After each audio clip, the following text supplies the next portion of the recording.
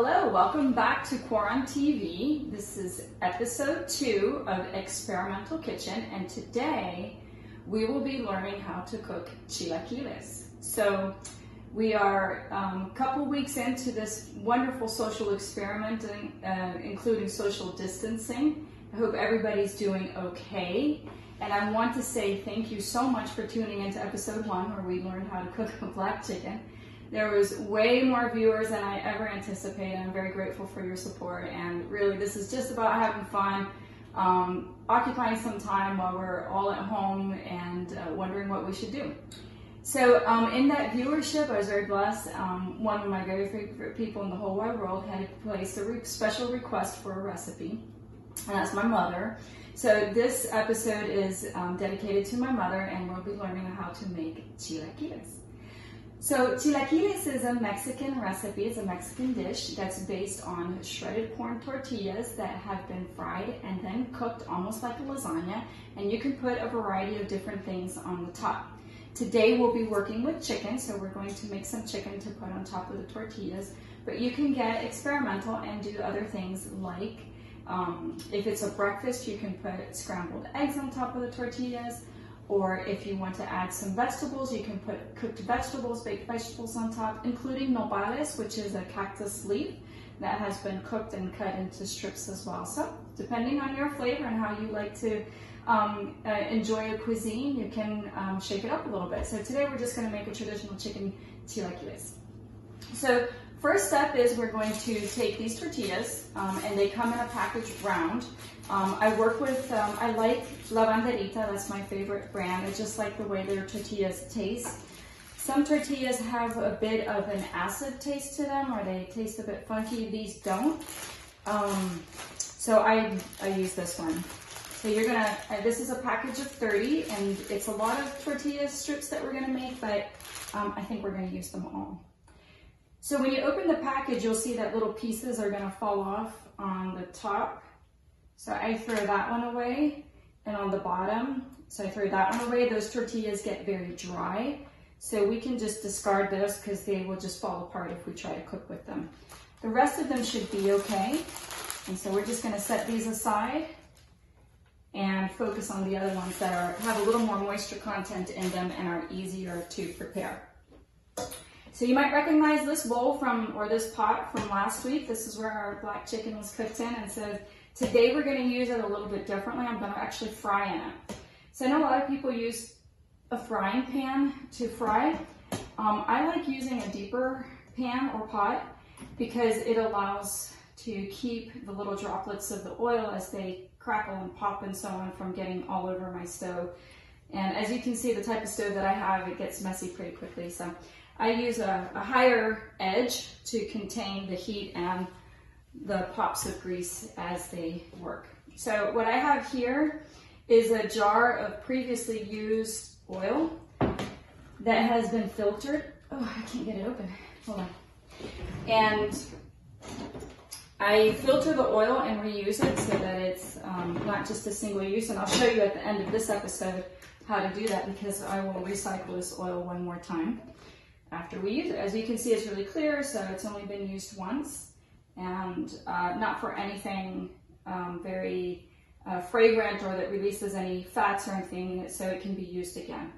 So I'm going to put actually the entire container of oil in here.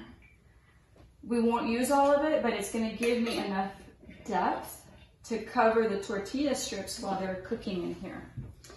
And so I'll show you what that looks like. That's a lot of oil in there. It's probably about ½ inch thick, about that deep.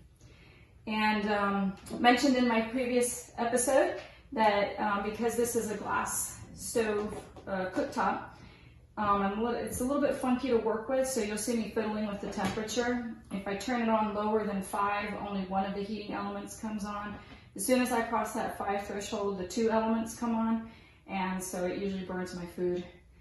It's much more difficult to control than if I was working with gas, for example, which is my favorite. So what we're going to do is start to cook the tortillas. This is going to take some time, so you need to have a little bit of patience. And I use tongs to turn the tortillas and pull them out of the pot as they cook. It's just easier that way. We're gonna set this over to the side until we're ready for it, which might be in a while. So I guess you can take about, I usually do it by feel. That's about 5 tortillas. We're gonna do 6. And you're gonna get your nice knife and just begin to cut these in strips. Very easy. That's it, nothing to it. Just push down on the knife, and so you have some strips in here. You can go ahead and cut them all at once or cut them in steps, and you'll see my process how I do this. The oil is almost hot enough. Again, I've got it just over that 5 mark so it heats a little bit faster, and then I'll turn it down. So in the meantime, while we wait for that to heat, we could either, mine's heating pretty quickly so we won't have much time to chat, but you could either cut up the chicken in pieces and then cover it with adobo, which I'll show you how to do in a second. First, we're just gonna focus on the tortillas for now, because they will cook relatively quickly. So we just take these and put them in the oil, and I'll show you what that looks like. I don't know if you can see that. And just like you're frying anything else, you're just going to move them around. Make sure they don't stick to the bottom.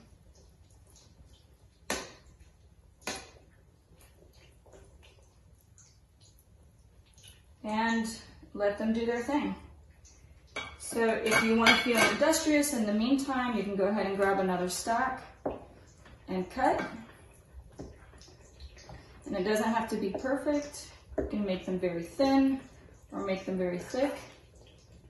Maybe I'll just go ahead and recover some time by doing that now.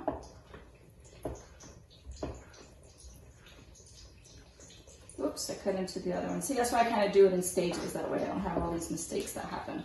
So I'm just going to leave that for a minute and focus over here. And I'm going to cook these tortillas. The first batch takes longer because the oil's not quite hot enough yet.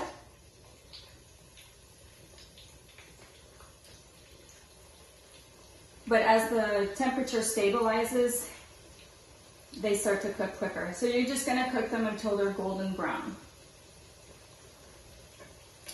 And I guess we can talk about some of the ingredients while we're waiting. So I didn't have regular like yellow onions to cook with, so I went out to my garden and pulled out one of these spring onions, which I'm going to chop. And we're going to saute that with the chicken. We'll do that in a separate step. Once we cut the chicken up, we'll put this adobo, which is a flavoring. It's a mix of salt, garlic, and oregano, black pepper, and turmeric. And this is a standby in all Latin kitchens. You've probably encountered that before. And I keep that in my spice rack always. Everything has adobo on it. So that you can see the heat is picking up here a little bit, and the tortillas are moving from floppy and soft into a little more crispy. I'll tell you a little bit more about the dish. So there's a pan over there, a long pan like you would use for lasagna. And so we're going to take the tortillas from here, put them in this bowl that's lined with paper towel to absorb the excess oil, and sprinkle salt on them. And then once they're finished, we'll put them in the deep pan, the long one, like a lasagna pan, so that the tortillas are all spread out. Once we cook the chicken, we'll put the chicken on top of the tortillas, and we'll mix it in with all the other ingredients when we get to that step. So hopefully you're having fun, and if you do try this at home, just make sure that you keep your eyes on the oil, because tortilla strips can look really white 1 second, and then you'll turn around and go do something else, and then you'll come back and they're like black. That's happened to me numerous times, especially when you get towards the end and the oil starts to get less and the temperature gets a little bit more hot. But chilaquiles is such a good dish. I love it. It's comforting. It makes me very happy. It's not necessarily a hugely nutritious dish like we did with the black chicken, where it's like a Qigong replenisher. but something about soul replenishing works just as well, don't you think? As you can see, the tortillas are getting a little bit crispy. So just a few more seconds and they'll be done. I'll start to pull them out. In the meantime, let me go get the salt, which I did not pull out. And this is just Himalayan pink salt, kind of finely ground. I keep this jar always full with a little serving spoon so we don't have to reach in with fingers. And there you go. We already got, I turned around just to get the tortilla, the salt, and here the tortillas are already turning brown. It doesn't take long. Once they decide to cook, that's it. They're going to start cooking real quick. So what we're going to do is actually we're going to leave these a little bit lighter than the rest and go ahead and start pulling them out. Because believe me, they will start to cook real fast. And you'll be rushing to pull these out before they get burned.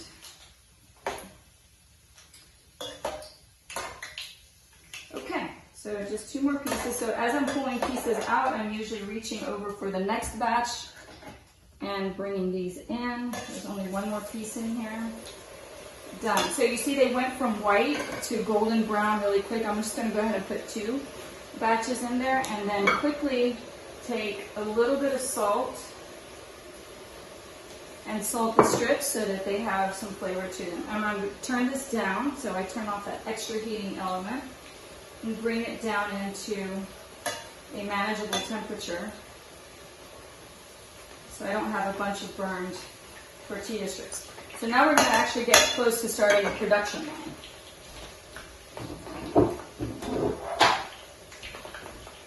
This pan is where we're going to eventually put into the oven to cook the chilaquiles in their final state.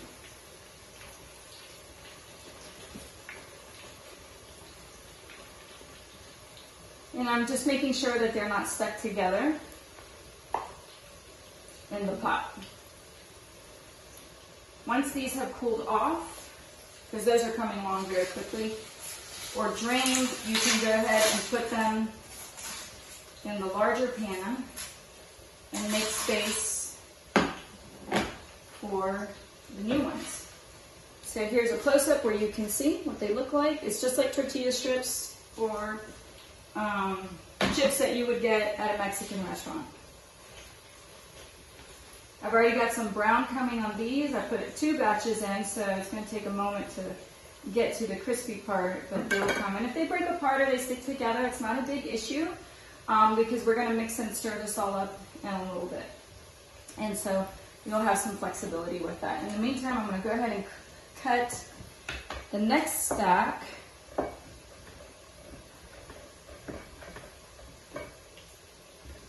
And have them ready. That's what I meant, like you'll start with a little production line, because once you start pulling these out and putting them in here, then those come in here, and then those go over there, and you do the next one.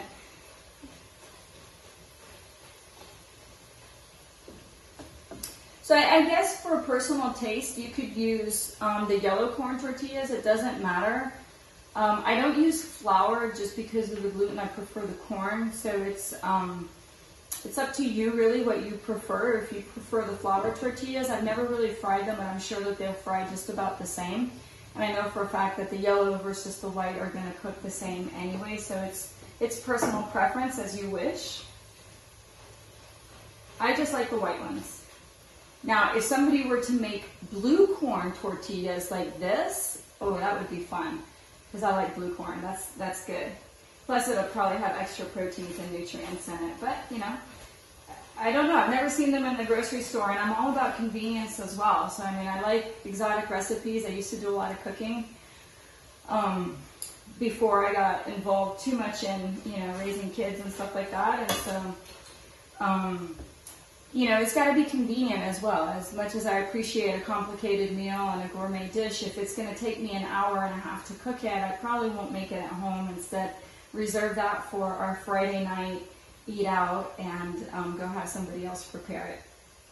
So one of our traditions at home is we eat home cooked meals Monday through Thursday, Saturdays and Sundays. And then Friday, if we can, if time permits and the budget permits, then we treat ourselves to eating out. And so usually the family will pick what they want to have.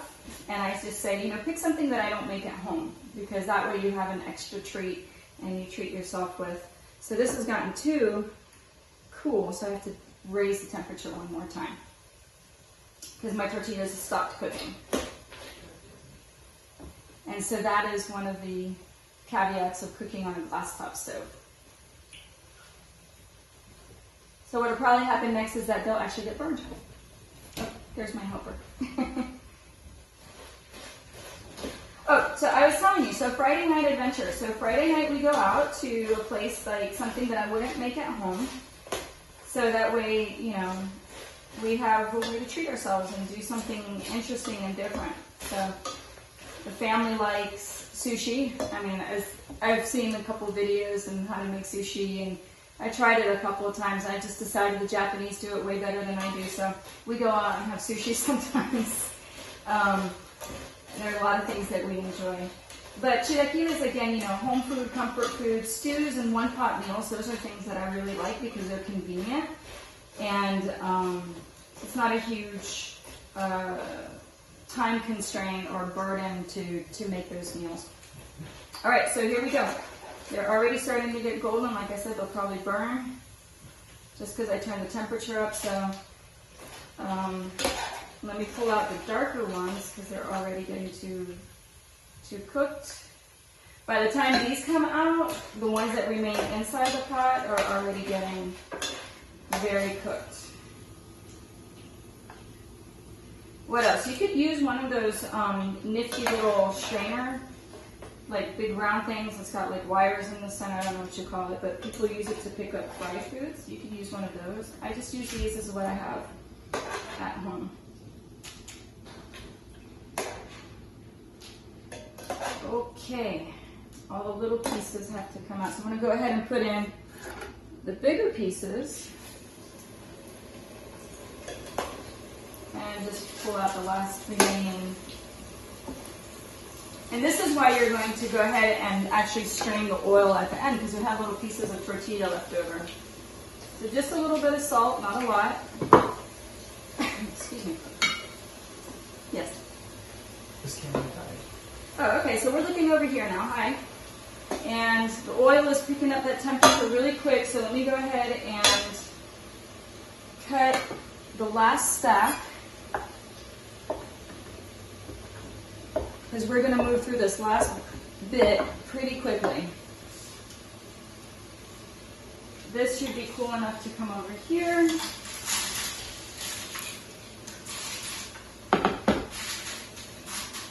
Yep. And so, once again, you can see, nice big pan full of tortilla strips. So remember, we did a package of 30. And there's 3 people in this household, so that will be enough for us. Usually at the end of the meal, we might have like 1 serving left over, but we can eat through that pretty quickly. So if they get stuck together like this piece here, you can use, since I'm done with that, I can go ahead and separate it, and sometimes I leave it in there for fun, just because it's like a prize. It's like, oh, I got the one that had the tortillas all stuck together. And so sometimes that can be fun.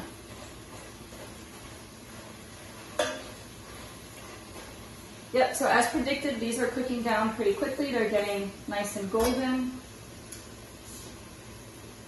And in a few seconds, we'll be done. So if you're at home, you could go ahead and start cutting the onion or get the chicken prepped. I'm going to focus over here because I know it just takes a second for me to be distracted, and these tortillas will be burned. You got to keep your eyes on these.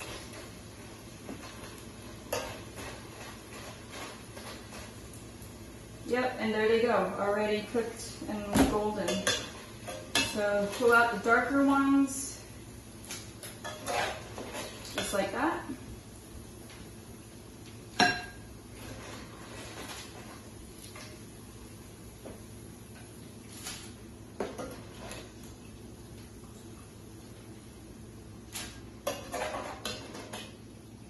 Let them drain the excess oil. And go ahead and grab the last batch.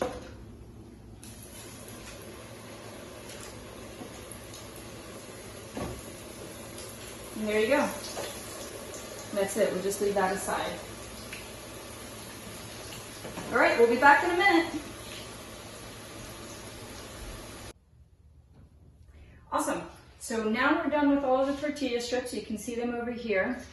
And some of the last ones came out pretty dark. And that's okay because we're gonna cover them with some salsa verde in a little bit. And so extra crispy is not a problem. Right now what I have is the oil is sitting over here cooling down and I have my skillet ready to cook the chicken. First part of the chicken is to cut the onion because I'm gonna use that for sauteing. So I wanna have a nice, good flavor for it. I've got a runaway onion down there. So I'm going to just put this in here. And there's enough, that's not true. There's enough here in this onion to give me the flavor I'm looking for. If it were a yellow onion, like I mentioned before that I would use, then I would use the whole onion. I'm pretty abundant with it. So let me capture that escaped onion. Rinse it off. We'll put it to the side just in case we need it, but for now, go ahead and take the chicken and start cutting this. So for cutting, slicing and cutting meats like this, you want to use a bigger knife. Oh, forgot to put the adobo on it. So again, this is the seasoning mixture, which I'll just go ahead and dump in here like that. And then just put that over the chicken. So you use a bigger knife, like this, to cut chicken or meats in slices. Then the knife, for example, that I used last week, which is made for deboning. So there's enough moisture on this chicken right now that I don't have to put any oil into the pan, but I'll monitor it. If I feel like it's getting stuck too much, then I'll put some oil in the pan. But for now, it looks like they're doing okay. This pan, my iron skillets always have a coating of fat on them to keep them from oxidizing. And I guess you can do a small follow-up video which shows you how I do that, in case you're wondering.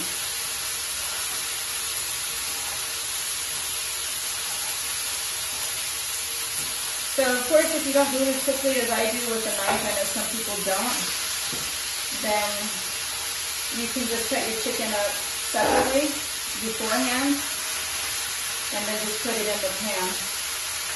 So as you can see, I'm just putting it into either strips and then maybe turning it once so that it goes into right triangles.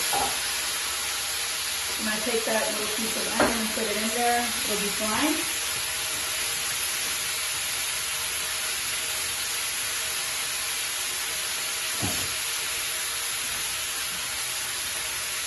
And I'm getting some stick in here, so let me take a little bit of olive oil.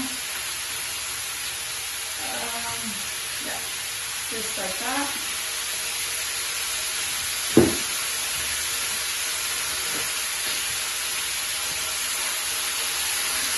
Now here's the trick.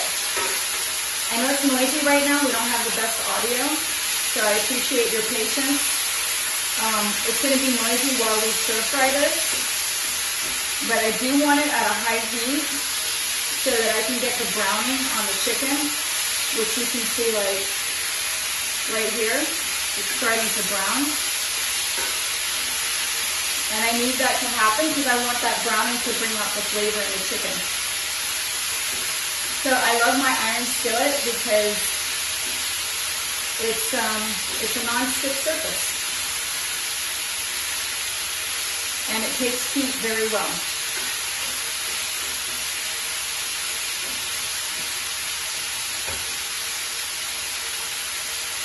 My mom loves her iron skillets as well. And I live in Georgia, so maybe that's what has something to do with it. And since this episode is for my mother, I guess we could call it in homage to my mother, here is the iron skillet, and I'm cooking with it. In my family, we use iron skillets as well to make, we call that cornbread. That's a recipe my grandmother had passed down for a while. Of course, if you live in the South, you know that everybody loves their cornbread. So here's another trick. This is a trick to get your chicken to cook a little bit faster. If you put a lid on it, it'll trap that heat and all of that steam instead of having it go out into the environment. And keep it from drying out and get it to cook a little bit faster. Looking good. Just like with the tortillas though, you got to keep your eyes on it because they will burn. This stovetop definitely likes to keep me on my toes.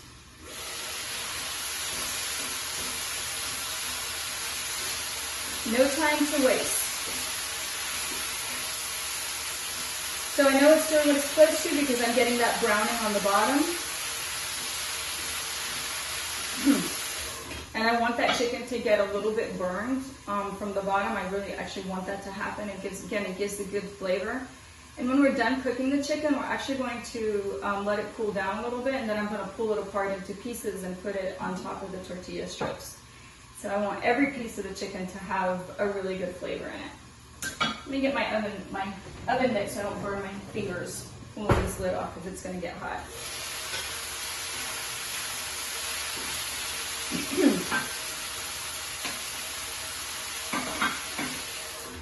So I can tell you the story about where this oven mitt came from. It says Milano, Italy on it. So this is a memento from a trip that I had to Italy not too long ago. And if you didn't notice about me, I lived in Italy for 3 years. I lived in Milan. And I miss it every day. But I've been blessed and fortunate to have a lot of world experiences. So China, Mexico, Italy. Maybe I'll cook an Italian dish in one of these episodes.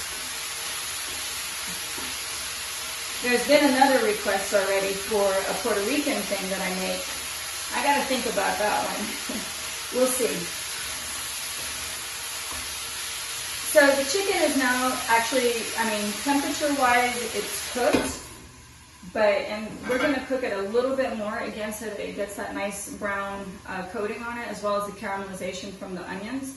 We want it to get a lot of good flavor, so cooking it a little bit extra is helpful.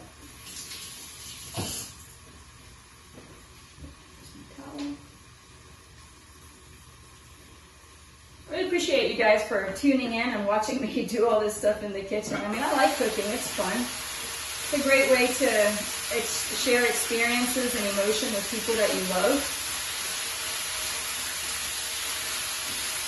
When I have time, like I said before, I don't mind cooking big meals. But in the rush of Monday through Friday schedules and stuff like that, sometimes you just need something that's easy. And this one's a little bit more complicated, but fun nonetheless. So I'm thinking that's pretty good. And since I have pieces that look like this, they've got brown on them. Oops, my glasses are getting foggy. And then there's another piece like that. That looks pretty good to me. I'm going to let it sit in the pan because the pan's going to retain temperature, and so will the stovetop itself. And move that over to the side. This is still too hot, so we're going to let that continue to cool off. And so I'll come back in a minute after this is cooled off and I can work with it with my bare hands. Thanks again. See you soon. Okay, and welcome back to the last and final step of our chilaquiles. So what I've done in the meantime, as everything cools down so I can work with it, is I've moved the chicken off of the skillet into this bowl and let it come down to a manageable temperature. It's still pretty hot, as you can see, maybe see the steam coming off of it, but it's probably to a point where I can work with it without severely burning my fingers. So what we're going to do now is we've got this wonderful pan full of tortilla strips that we made, and we're going to take the chicken and break it off into little pieces all around the pan. So this is going to take several minutes because there's a lot of chicken in here and there's a lot of tortilla strips, and some of the chicken is still pretty hot. So of course, as you can imagine, what you're wanting to do is distribute this chicken as best as you can all over evenly. Let me get some from the top because the middle's still hot. And you're gonna get your fingers dirty. You might have to keep snacking hands away from the bowl of cooling chicken because people are, you know, I call it sharking. When the cat comes around and he's hungry and he starts circling the food bowl, or he starts weaving in and out of people's feet and looking for attention, and I call it sharking. So around here, when food starts getting to a certain point, sometimes it's not just the cat that's sharking. It may be the humans as well. So usually when I got stuff on the counter like this, I kind of have to keep my eyes open or make sure that I have enough to go around. So again, you don't have to use chicken. You can put nopales, or if you're again doing it for breakfast, you can put sausage and scrambled eggs on here. I've never done it with fish, but that would be kind of interesting, or not, I'm not sure. Maybe I might try that sometime. I bet steak, grilled steak would be good. What other kind of vegetables would be good on here for those of you who are maybe vegan and don't want to eat chicken? I bet just, you know, like potatoes and what do you call those? Peppers, red pepper, green pepper, yellow peppers, the bell peppers, you know, cut in strips. Cook those separately, make your topping the way that you want it, and then put it on top of the tortilla strips. I bet that would be good. I guess you could do tofu strips as well. So you could get creative, try a variety of different things. So as you can see, if you cut the chicken pretty small to begin with, then you have to spend less time here breaking it up into pieces. But I've got the chicken pretty much evenly distributed around this pan. So I'm going to move this out of the way and clean my fingers.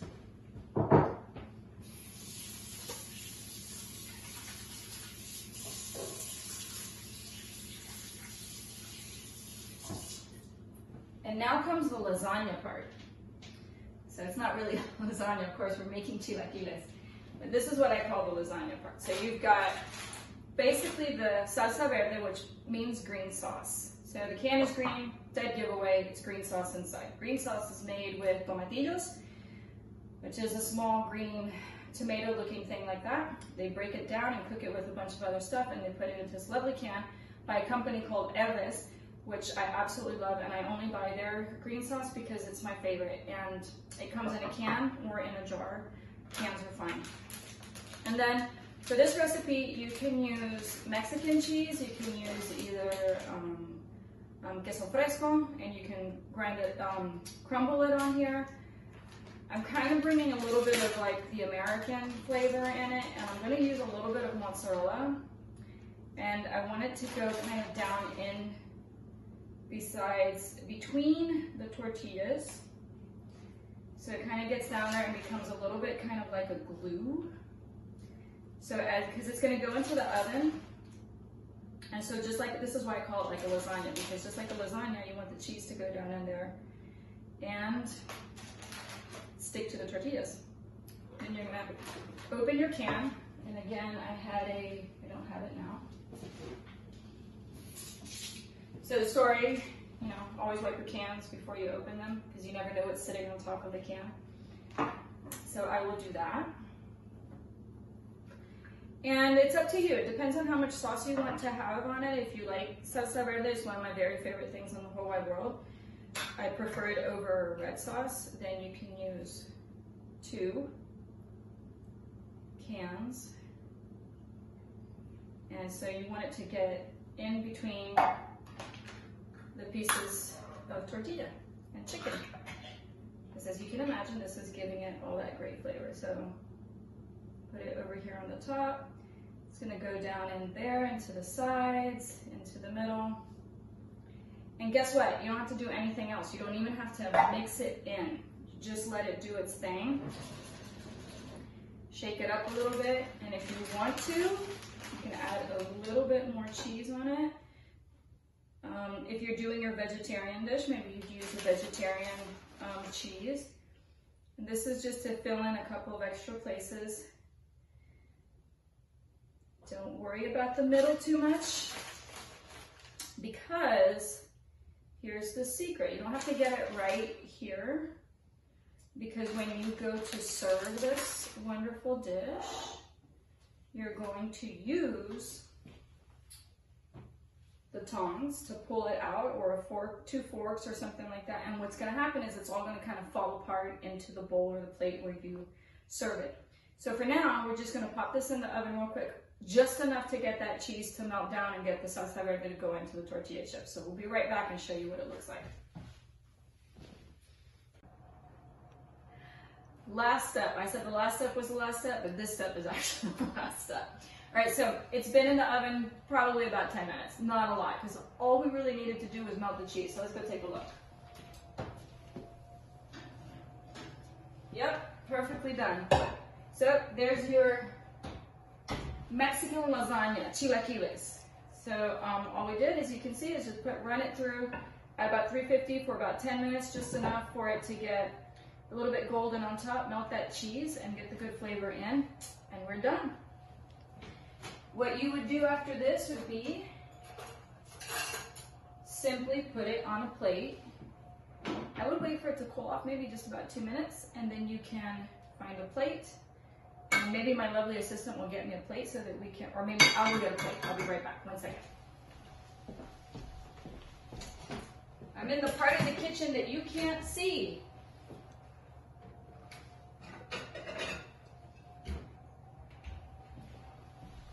Okay, this is my special plate. So let me introduce you to my special plate. This is a plate that I picked up at a yard sale. Somebody didn't want it anymore, but I like it because I think it's like the perfect shape to eat on. You can put your food in there, because it's got edges, so your food doesn't slide off like on a regular plate, but it's not a full bowl either. So welcome to meeting my special plate. So again, like I said, if you're going to plate this and serve this, you just go ahead and grab some tongs like this and dig in. Maybe get a pot holder so it doesn't slide. And grab a chunk, and there you go. So this is why I said you don't have to worry too much about how you set it up in the pan, because once you put it on the plate, all the stuff is going to get mixed up anyway. So that's it. That's what I would do. That's about enough for me if I was eating this right now. And as you can see, we have plenty left over for other people. So they don't have to be sharking anymore. They can go ahead and enjoy their chilaquiles. And that is it. Of course, if you want to make it beautiful, because this is our pseudo kitchen show, cooking show, maybe take a little piece of those spring onions that was left over, put it decoratively, I don't know, maybe right here on the plate, or maybe over here, make it look really pretty. One for each person in the household. Or if you like that Mexican cheese, you can crumble that. I'll show you. Over the top. And so I have a little bit of queso fresco. Usually keep it in the refrigerator. I didn't use it this time. Like I said, mozzarella works just fine for me. It's easy to work with. And so you could just break a piece of cheese off and put it over the top. Either here, directly before you put it into the oven, or if you're doing it on your individual plate, you could just do it after the fact for a little extra decor and a different flavor, of course. I'll just finish putting that here. And that, my friends, is chilaquiles a la Cristina. Thanks for tuning in this week, and thanks again to Mom for the inspiration to cook chilaquiles on the Quarant TV's Experimental Kitchen episode number 2.